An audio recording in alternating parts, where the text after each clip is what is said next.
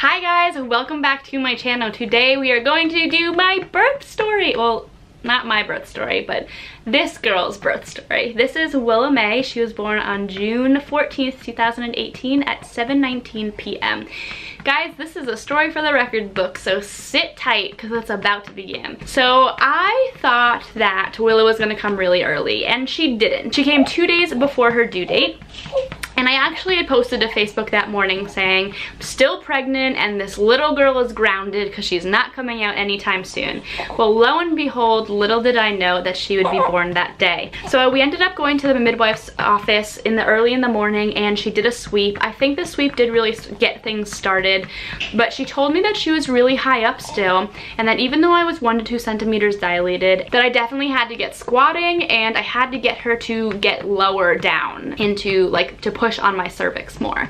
So Dan and I, my husband, and my 2-year-old son Cooper, we went to the park. We started walking, I started squatting, I started doing just crazy stuff, anything I could do to get her out. I was dancing. We ended up going to the mall. I walked up and down some stairs, and I was feeling good. So we went home, I ate some food, and around 1:30 I was like, man, I am tired. So out of nowhere I got really exhausted, and I said, Dan, I need to take a nap. And that's not like me. I'm not a person that really takes naps.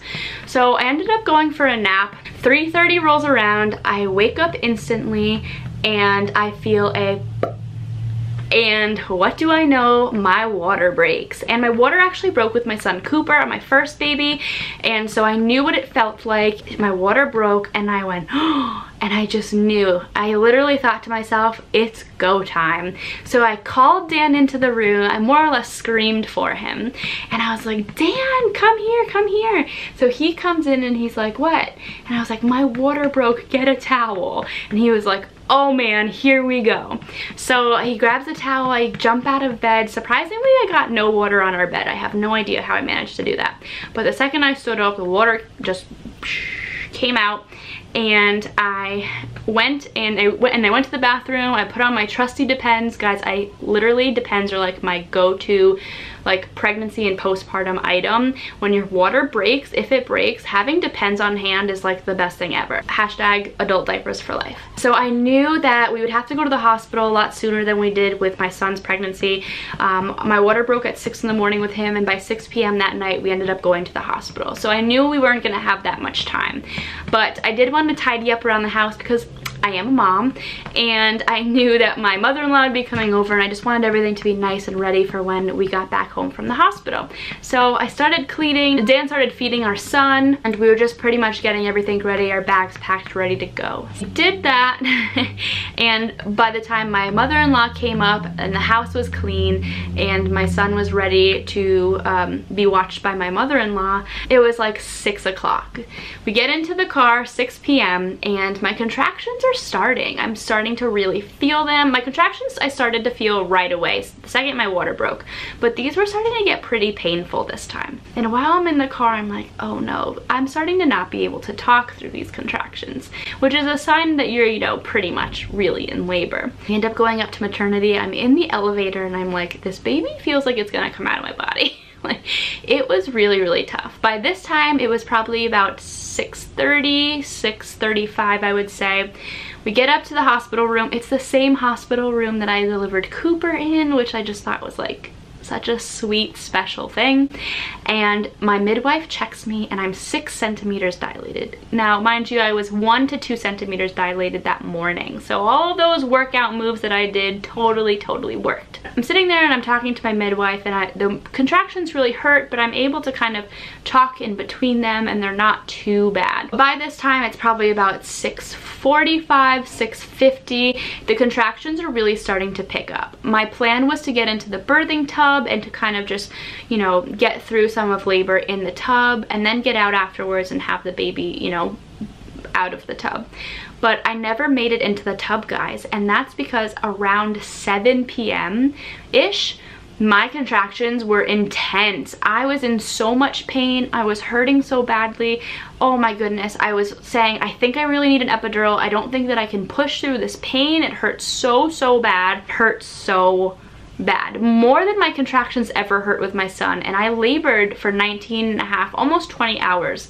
I labored without any epidural with him. So I was just really shocked at how badly these contractions hurt. I started freaking out. I said, the baby, I feel like I have to poop.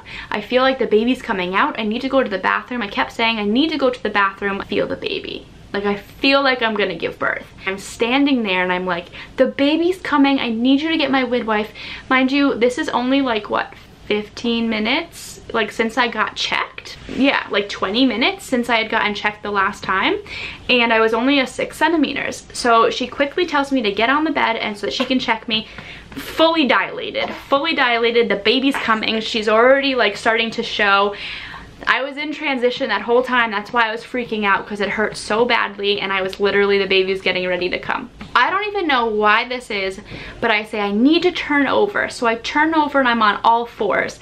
I have my butt facing like the midwife. My face is reaching the back of the bed. I'm holding onto the railings. I have my butt in the air and I'm just like, I guess I asked for a cold washcloth to like put on my neck. Apparently my body and my mind knew exactly what I needed in that moment, because I don't remember any of this. I was in so much pain. And I'm like, I'm gonna start pushing. I start pushing with the contractions. Literally, this was all at like 7:15, I would say. 7:19 she was born. And that's how I pushed. I was on all fours like a dog, and it was like the best way to push ever. This baby came out so just efficiently, and the pushes just really felt like I was doing stuff. I pushed for 2 hours with my son Cooper, and I was on my back and it was just so hard to push. And so I'm like all about this position now. Like, I hope if I have more babies that I can have all of my babies like that. So at 7:19, that was it. She was born. She was here. Her cord was actually wrapped around her neck a few times, so they had to stop me from pushing. Things got a little scary there for a second, and she was able to finally get the cord like from wrapped around her neck. I wasn't able to do delayed cord clamping like I wanted to, but I also wasn't able to do it with my son Cooper because he also had the cord wrapped around his neck. She also came so fast and so aggressively that they kind of wanted to monitor her right away instead of putting her on my chest, which at that point, guys, I don't even care. I just want what's best for my baby. So they ended up monitoring her a little bit. Dan went over with Willa and made sure that she was okay and kind of stayed with her. They were literally like 3 feet from my bed. It wasn't like they went into another room or anything. I was able to keep my eye on her the whole time. I passed the placenta. That was always like a weird but interesting situation. Nobody really talks about that, but it just kind of feels like this blob coming out. And they also had to stitch me up as well because I had a 2nd degree tear. She said it was really a 1st degree, but there was like teeny bit 2nd degree, so she had to classify it as that. That is my birth story. Everything was beautiful. After they monitored Willa, they were able to put her on my chest, and they let me stay in the delivery room for hours. We were in there probably until like 9:30, 10 o'clock, and we had her at 7:19. So they gave me all the time in the world to just like, me and Dan, just to enjoy our time with her, and just like, it was just so sweet. As crazy of a story as it was, I cannot believe it happened still. I can't believe I had a non-medicated birth. I can't believe it. I still to this day, a month later, I cannot believe that that happened. I went from not thinking I was gonna have a baby to having a baby within like 3.5 hours. It was just, my water broke, and then like almost like a little under 4 hours later I had her.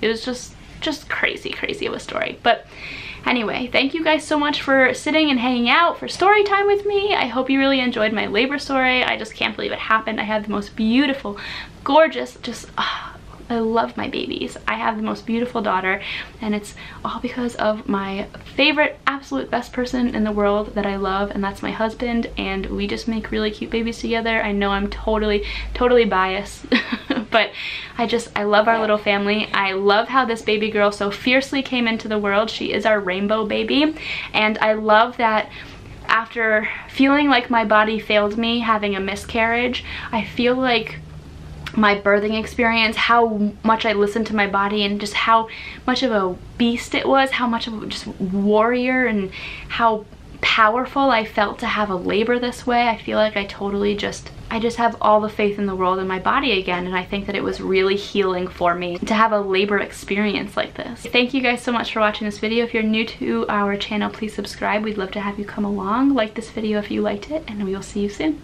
Bye. This is Willa. She is sleeping. You say hi? Hi. She's like, leave me alone.